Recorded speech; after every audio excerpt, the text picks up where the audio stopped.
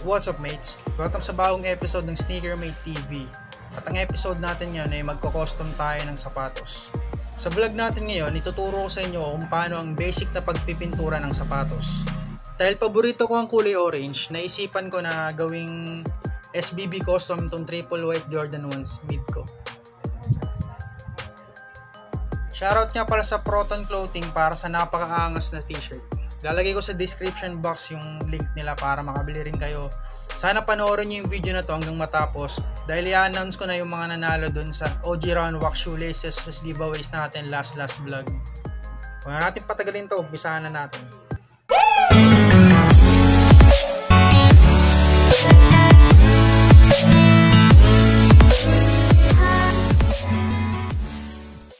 Sa pag-custom, ito ang mga basic needs natin para mas maging maayos ang kakalabasan na i-customize natin. Mga kailanganin natin ay acetone and cotton balls, paintbrush, mga pintura. Sa custom natin yon, gagamit tayo ng Angelus paint. Gagamit din tayo ng GAC 900 at ihahalo natin ito sa flat black para sa fabric part ng sapatos na i-customize natin. Isa sa mga pinaka-importante sa pag-custom natin ay ang heat gun. Tara mates, simulan natin ang pag-custom. Pero tanggalin muna natin yung shoelaces para mas madali natin siyang mapinturahan.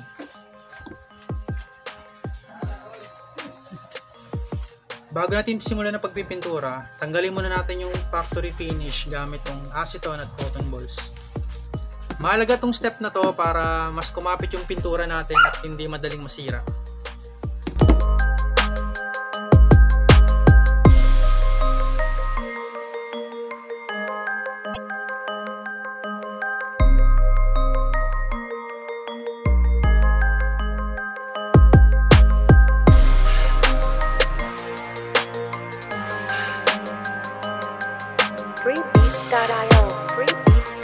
Fully prep na ang ating Jordan 1 kaya pwede natin siyang umpisang pinturahan. Unahin na muna natin yung orange part ng SBB. Gumagamit sila ng Shattered Orange or Tangerine para sa orange ng SBB. Pero dahil lockdown and quarantine, wala tayong mabibilan. Itong orange na lang yung gagamitin natin. Sa pagpipaint, importante na manipis lang muna bawat layer. Untagged for free at freebeats.io.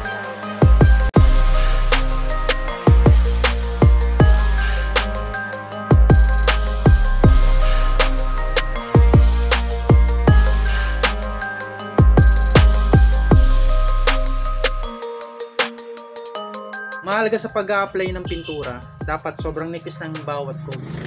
Kung napapansin nyo, hindi ako gumagamit ng masking tape sa pag-paint. Optional naman yun kung talagang sanay na kayo, hindi nyo na kailangan gumamit nun. Pero ina-advise ko na gumamit na rin kayo para iwas na rin sa pagkakamali.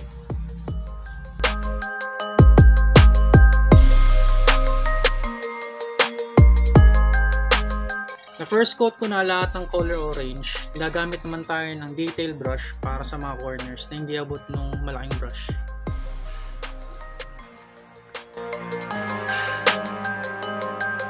Freebeats.io.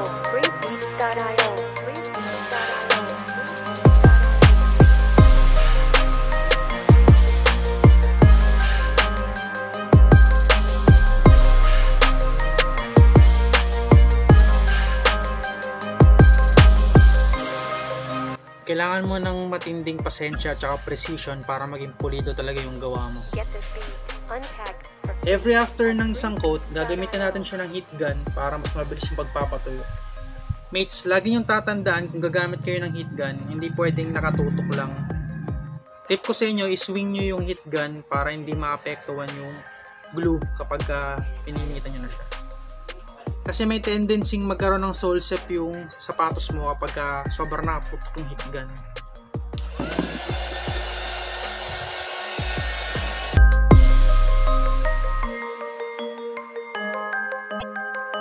Second coat na tayo.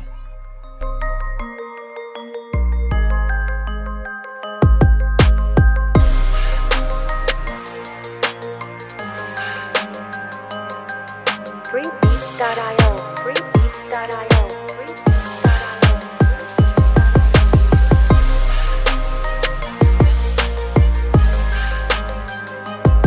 Sorry mates kung hindi nyo nakikita sa video na to kasi sira yung tripod na ginagamit ko ngayon kaya lagi lang siya nakayo. Tapos na tayo sa second coat, i-heat gun ulit natin siya para doon tayo sa last coat natin.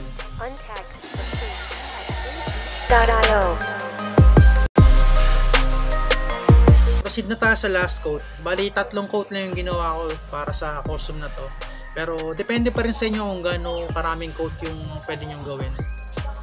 As long as na makuha natin yung desired na kulay natin, tsaka magpantay na yung mga kulay.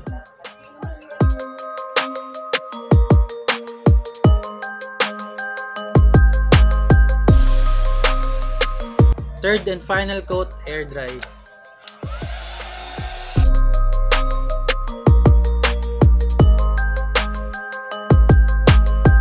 Tapos na tayo sa orange part, proceed na tayo sa next color, black, para sa swoosh. Mahalaga na dapat meron kayong specific brush sa bawat kulay ng pintura kasi mahirap yung mahaluan ng ibang kulay, mag-iiba yung shade niya. Color black, swoosh, simulan na natin, first coat.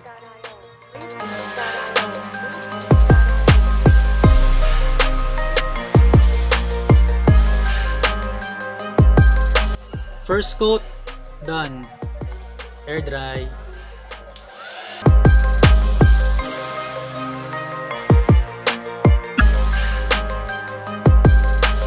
Get this beat untagged for free. Tapos na natin yung swoosh. Simulan na nating i-paint yung mga ibang panels.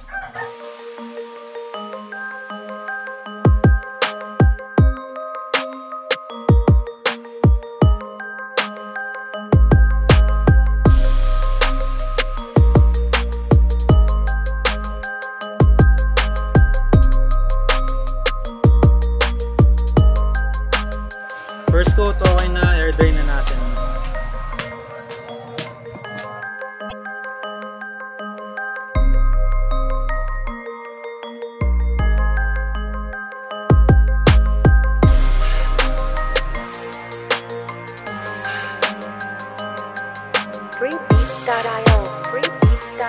Malupit na concentration talaga para maging pulido. Second coating, okay na, air dry.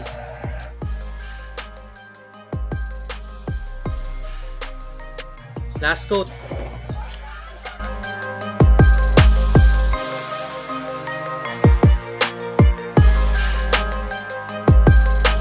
Get this beat untagged. Okay, tapos na tayo din sa black na triple coat na natin siya. Ano tayo sa white color naman para sa mid panel. Nagamit tayo ng Angelus White para sa mid panel.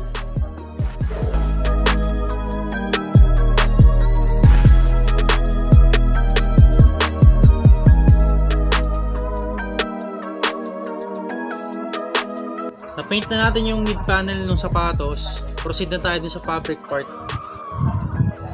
Para sa fabric part ng sapatos, gagamit tayo ng flat black tsaka GAC 900. Bakit kailangan natin gumamit ng GAC 900 para sa fabric part? Dahil leather paint yung flat black natin, hindi siya po pwede sa fabric dahil pagka in-apply natin siya ng walang GAC 900, titigas siya tsaka magka-crack. So parang pinapalambot ng GAC 900 yung leather paint para maging malambot siya pag in-apply na natin sa fabric part. Pero dapat i-activate natin yung GAC 900 ng heat gun every apply natin. So gagawin natin 1:1 yung ratio nung titimplay natin.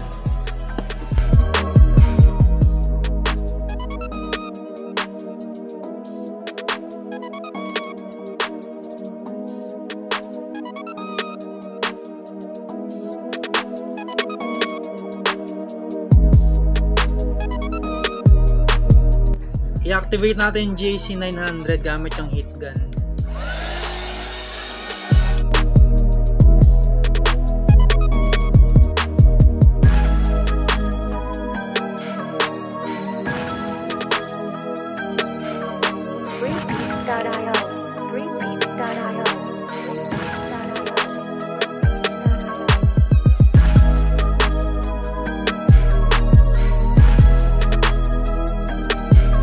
Get this beat untagged for free at freebeats.io.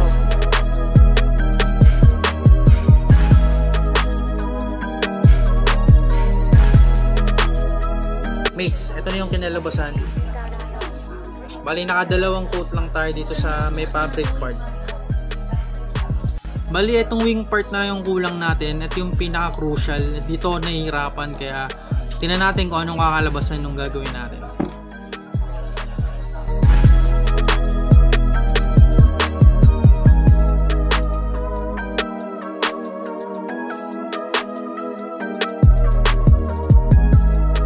Okay mates, natapos na natin yung wing logo. Talagang nahirapan ako dito. Talagang mga professional talaga yung mga nakagawa na ito. Tulad ni Sky. Shoutout kay Sky. Thank you sa tutorial mo. Nagawa ko yung wing logo ng pwede na. Yun, kailangan na lang natin siya lagyan ng finisher. Sa finisher, gagamit ako ng acrylic finisher matte ng Kekau. Repainting.io. Repainting.io.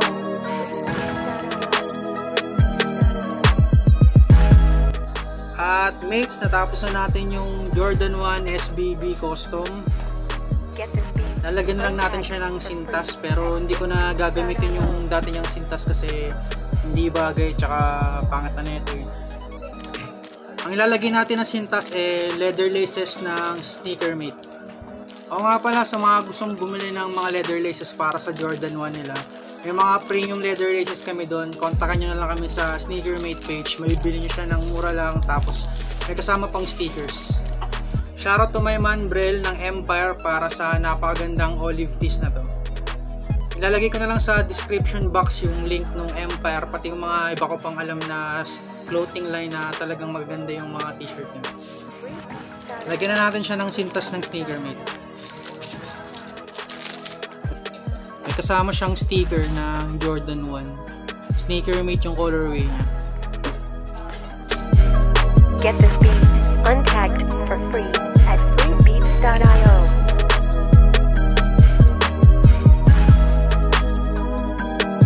At lagyan na natin yung leather lace ng sneaker mate dito sa Jordan 1 SBB custom natin. Kung napapansin nyo, loose talaga ako mag-lace kasi feeling ko ito yung pinakamagandang way ng pagsintas sa mga Jordan 1s. Lalo na pag mid or high, kailangan loose.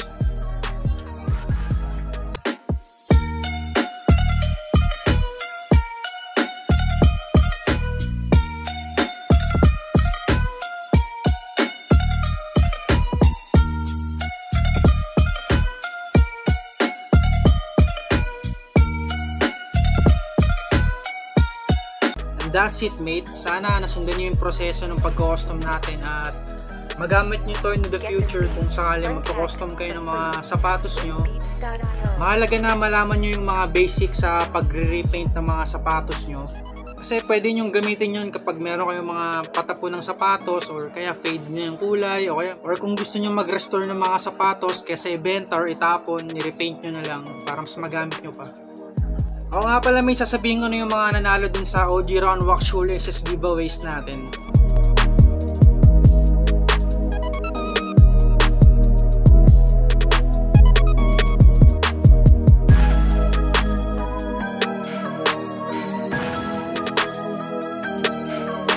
Repainting.io. Repainting.io.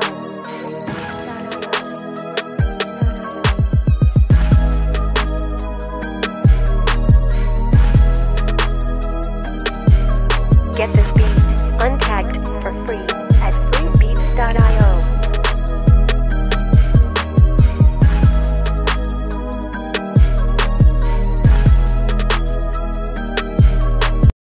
Congrats sa mga nanalo. Kontakin nyo na lang ako sa Sneaker Mate page para malaman nyo kung paano nyo makukuha yung mga premyo nyo. Maraming salamat sa pagsama sa custom vlog natin ngayon. Sana may natutunan kayo.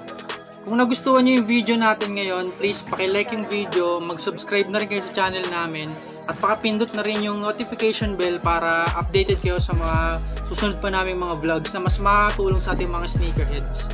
Maraming salamat ulit sa pagsama sa amin, and this is Ryan of Sneaker Mate. Keep kicking, I'm out.